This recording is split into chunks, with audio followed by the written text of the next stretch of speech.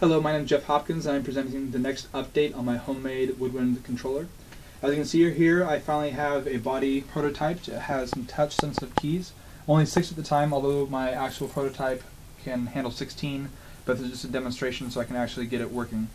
On the back you can see the grounding button, and in the front it's 6 keys similar to a tin whistle. So I will now give you a demonstration so you can hear the responsiveness and the fingering on it.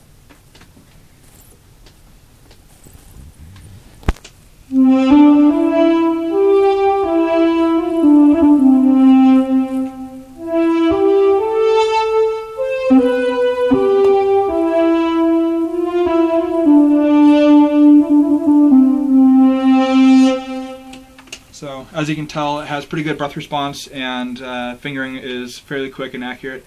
And again, it's all being accomplished wirelessly to my wireless receiver over here and into the synthesizer on the computer.